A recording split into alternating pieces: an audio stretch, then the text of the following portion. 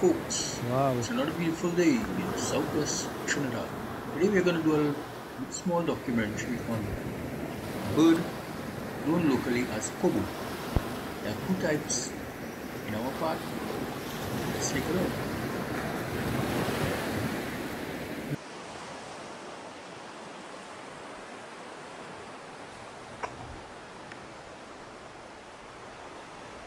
In Trinidad and Tobago, we have two types of vultures, locally called kobo.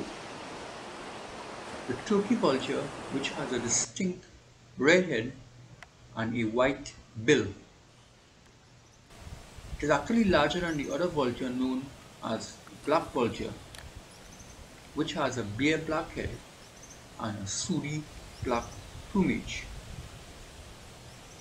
Vultures are known as nature's cleanup crew as they feed exclusively on dead animal carcasses.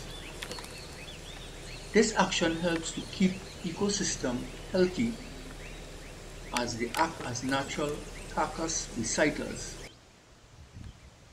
These vultures work in tandem as the black vultures make up for its poor sense of smell by following turkey vultures to carcasses.